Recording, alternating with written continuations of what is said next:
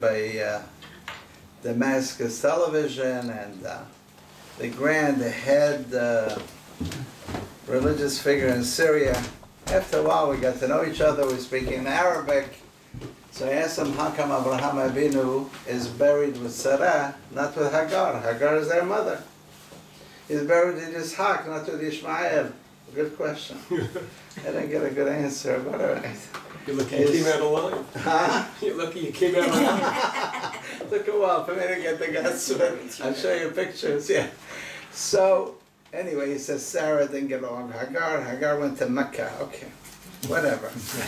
Anyway, listen to this story. I read this coming weeks back. We read it on Rosh Hashanah.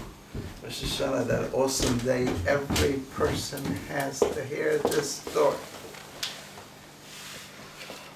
Hagar was the daughter of Paro. She was a princess. She lived in a palace. She had many maids and many slaves. And she said, I'd rather be a maid in Avram's house than be a princess in my father's house. Wonderful. She was no one. And Sarah couldn't have children. She told Abraham, marry her. Abraham doesn't marry just any girl. Okay? Now, Sarah doesn't like what she's doing. Her son Ishmael, she says, throw her out. Abraham didn't like the idea. Hashem says to Sarah, whatever, and he says to Abraham, whatever your wife says, listen. This is a favorite pasuk of all women. Kol Hashem, my wife is listening. Kol Hashem tomar elecha Sarah shmata. Whatever your wife says, listen. Okay, he listens. He throws her out. The kid was sick. She had to carry him on her shoulders. The princess. And now she's lost in the desert, and he's dying from thirst, a terrible death where your stomach blows up. The Pasuk in Echad describes it. And she goes from the distance. She doesn't want to see her son dying, and she's crying. And an angel comes to Hagar. You read this on Rosh Hashanah, and he says, Malach Hagar, what's the problem, Hagar? If I was Hagar, I would slap the angel on his face. What's the problem? What's not the problem? What's the problem? What's the problem? I was a princess. I gave up the palace. I became a maid. Sarah threw me out. Abraham threw me out. God threw me out. Everything is wrong. My son is dying. What's the problem? What do you mean what's the problem? What do you mean what's the problem? And the message is to me and you on Rosh Hashanah. What's the problem? What's the problem? What's the problem? You don't think God runs the world? You don't think God loves you? And if you have a problem, this is exactly what you need? What's the problem? Where's your bitachon? Where's your faith? Where's your faith? God loves you. This is exactly what you need right now. But not only that. God opened up her eyes and she saw a well of water. It doesn't say God created a well of water. You're crying, your son is dying, you're thirsty. There's a well of water right there. It's not just a story then. That's in every case. So whenever there's a problem, you have a problem with a child, what am I going to do with this child? Not doing well in school. Nobody can help them. God created a solution. Just ask him, show me where it is. Why are you crying? Why are you complaining? What are you complaining? What's the problem? He's dying from thirst. There's a well of water right there. What's the problem, Hagar? And not only that, this was the best thing that ever happened to her. If she wasn't thrown out of her husband's house, of Abraham's house, she would have been terrible.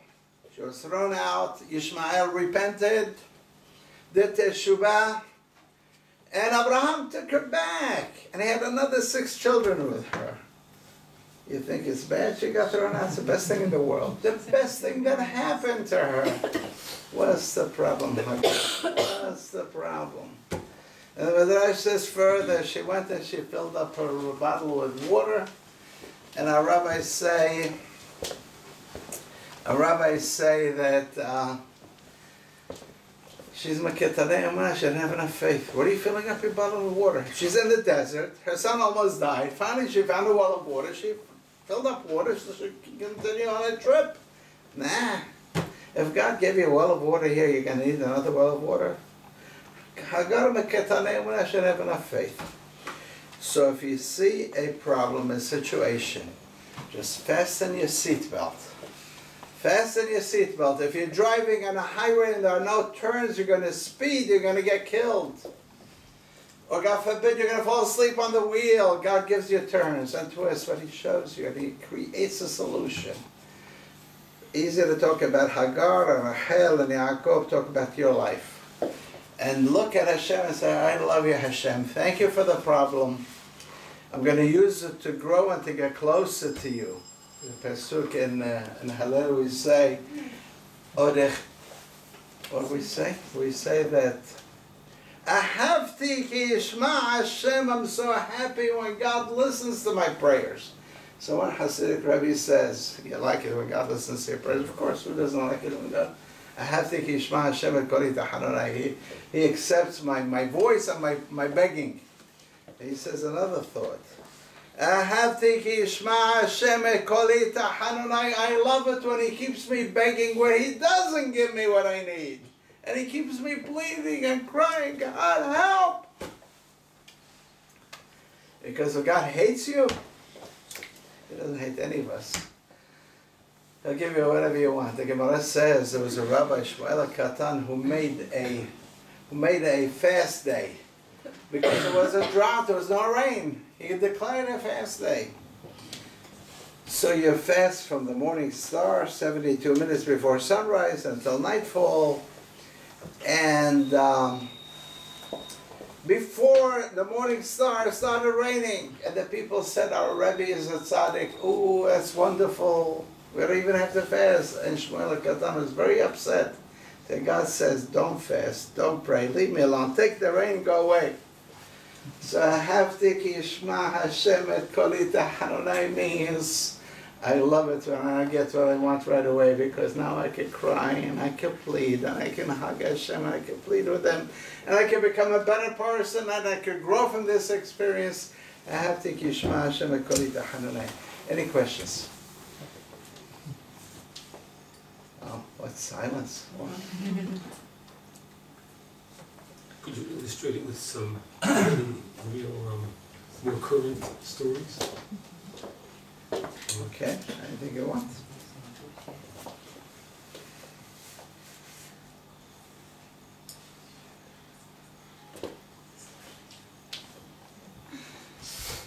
Something 100 years ago is good?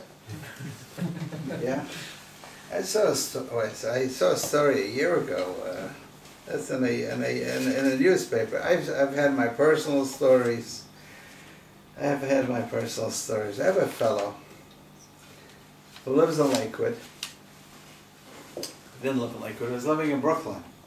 Was the son of a very, very wealthy individual, the only son, who ran the business of his father. And he tells me he wants to learn the subject of reliance on God. So I gave him my notes on my files. I said, let's study together. We studied together. I said, ask for something. Don't make it too easy, but don't make it an open miracle. Really, really believe you're going to get it, and you'll get it. So he comes to me back maybe a few months later. He says, Rabbi, I got what I asked for. Not only I got what I asked for, I got twice as much. So you don't have to tell me. But I would enjoy listening, hearing. He says his father is one of the most famous designers in the country, and he wanted to learn Torah half a day, not to work in a business all day. And his father says, impossible, you're my only son. No way. And they were fighting and fighting and fighting. Okay. I told them this, have faith, pray to God, prayer and bitachon go together, do it. So, what happened? Without fighting, without arguing, he finished the Gemara. He was making a siyum. His father was invited, and he spoke at the siyum. His father looks at him. He says, if you can speak like this, you have no business working. I want you to learn full time. He got twice as what he wants. He's a neighbor of mine, and the rest is history. Just want to hear more stories? Tell me what you want. Whatever Rabbi Dwek says. People have some questions. Any questions? It's a very intriguing notion to be in such a predicament like you described with Hagar. And does it work for anybody? Or maybe Hagar, you know, she was in the house of Avraham. It works for everybody. Try it. Try it and call me. Try it and call me.